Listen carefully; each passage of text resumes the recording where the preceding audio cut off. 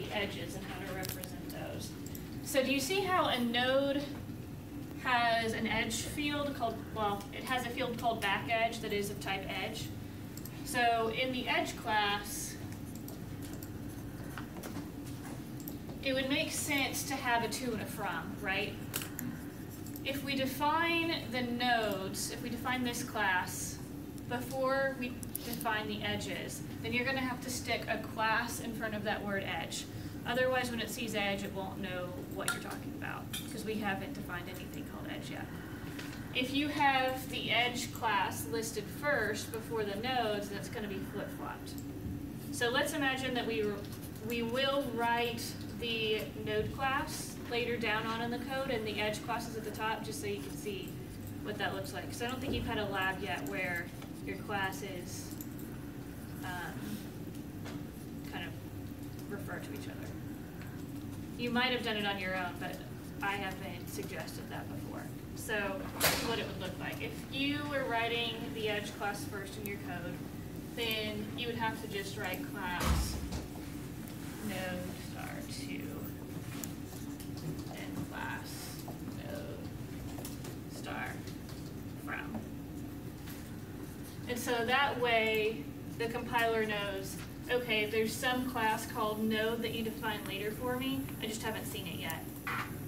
And there's no way to get around this because in the class node, if you wrote that first, you have edges in the node class. So you have to do it with one or the other.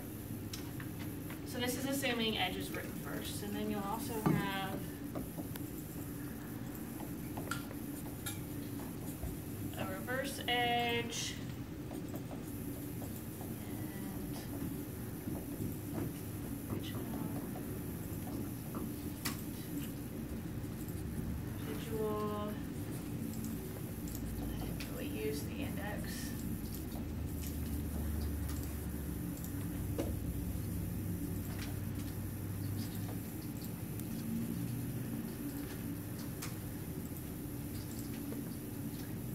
So let's talk about the edges now. So we have the to and the from, which should make sense.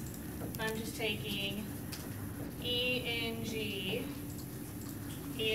maps to the G and the E. I'm going to make an edge that goes here and here. With network flow, you're going to have to be dealing with backflow and residual stuff. And it's kind of confusing in this lab because all of the weights are the same. So it's hard to imagine what's really going on. In some ways, it makes the lab easier that all of the weights are the same. In some ways, it makes it harder because it's hard to visualize the flow and what's happening, and you tend to think of this as an on and off edge instead of it having flow. So while you're reading through the notes, I would set it up this way so you could use it in the future.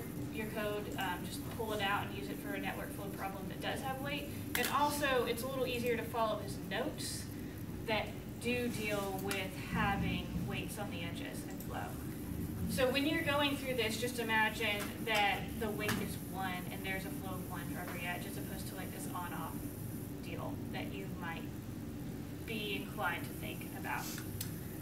So again, we're going from ENG to G and E. In this edge, I'm going to only deal with the G. Let's just forget about this right now. Fix that in a second. So I'm going to call this E1. When I see that there's a connection here, I'm looking at this node versus this node, and I see in the letters vector that they share G having been turned on. So that's how I would know that these should have a connection. When I go through both of these letters vectors and compare them, they both have the G turned on. So I know I should make an edge. So I'm going to make an edge here, and when I make an edge going forward from the source to the dice nodes, from the dice nodes to the word nodes, from the word nodes to the sink, I'm going to set the original equal to 1 and the residual equal to 0. So this is starting out, setting up E1 will be set to this from the get-go. But I'm also going to make a reverse edge. So one thing that people get really confused about is the difference between what I'm calling a reverse edge, you could call it backflow, and the back edge. So the edge has a reverse edge. It's the exact same edge going in the opposite direction. Nodes have a back edge, which is different. A node's back edge tells me, how did I get to this node? What path did I take to get to this node? This edge took me there. That's what a back edge is. A reverse edge is only part of the edge class. And if I take E1, this I'm going to call E1R for E1 reverse. I'm going to make new calls for both E1 and E1R when I see that the G's match up in their letters vector. So this is going to be a new edge, and this is going to be a new edge. I'll fill in all of their information, and E1's reverse field should equal E1R, and E1R's reverse field should equal E1. So these guys point to each other using the reverse field. Does that make sense? Back edge is completely different, and I'll talk about it in a little bit. So again, starting out and setting up, E1 is going to have an original of 1 and a residual of 0. E1R is going to be the opposite, original of 1 and residual. Sorry, original of 0, residual of 1. What I was writing on the board. So I'm going to go through and set up my entire graph this way using those starting values, again, for the E1s, that's any edge that's going forward in the graph, I'm going to say, going from the source to the dice nodes, or from the dice nodes to the word nodes, or from the word nodes to the sink. So we're going to set up our edges that way. And then lastly, let's have the graph class. Is everyone good with the enum? Because it's kind of taking up a lot of space. Everyone understand that? We just use this for the nodes. So graph class.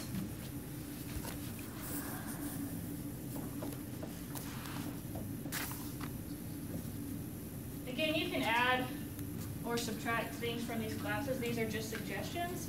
I think this would help in referring to Dr. Planck's notes, though. And also because the weights are 1, you can get around with not using some of these fields, but it would be very hard to take your code and use it later in life. So like 5 years down the road, when you have a network flow problem that actually does have weights, you might be hitting yourself if you couldn't just copy and paste your code. So graph class, going back to that. Plagiarize yourself. Like always, we'll have a vector that contains all of our nodes. We'll have our breadth first search. I had a function called can I spell, which calls breadth first search, and can I spell returns to you whether you can spell that word or not. A 0 if you can't, a 1 if you can. So I'll go over that in a second. And a vector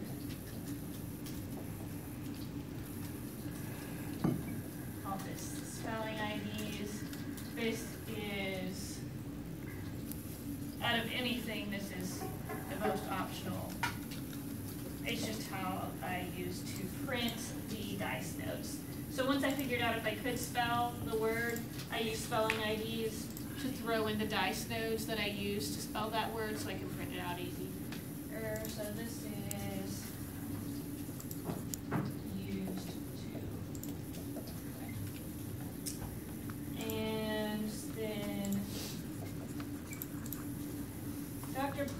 mentions this in the write-up briefly. This is called delete half graph. And min nodes. He doesn't actually name it delete half graph, this is my doing, in min nodes. But this helps you out with not creating a bunch of graphs. So I was talking about before, if you figured out if you can spell rage or not, what delete half graph should do is, after you've printed out the way to spell rage, because in this case we can't spell it, I'm going to call delete half graph, and it will erase all of these edges, the edges between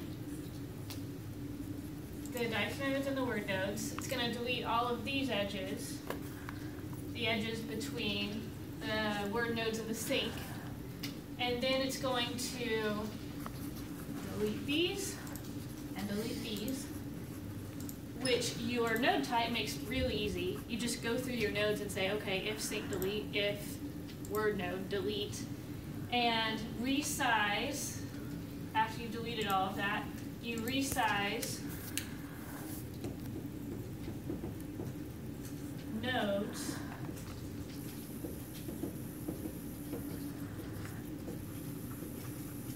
to min nodes. So min nodes you set up at the very beginning, and min nodes in this case is equal to 5.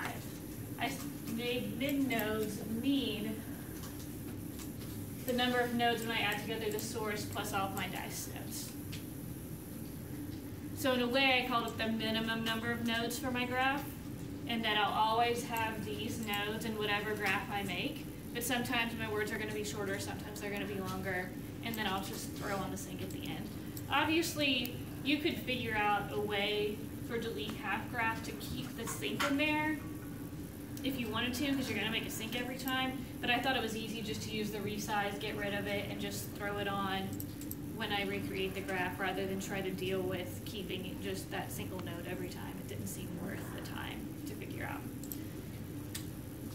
So that's what delete half graph is for, and min nodes. So again, delete this, delete half graph, deletes the word nodes, the sync, and all edges, both forward and reverse, except the source dice edges. So that's what my delete half graph did. And that helped save a lot of time running the grade scripts.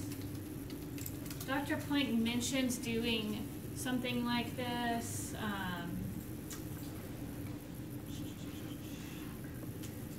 He mentions something like this down here, I think, in his example. I don't know exactly where in the write-up. I can't find it. But he mentions something like that. He also mentions what I call letters right here. He says that is inefficient, as I could instead have a 256 element array for each die, which has one for each letter set in the die. I just use 26 instead of 256. You can use bit shifting if you want. You don't do all sorts of things.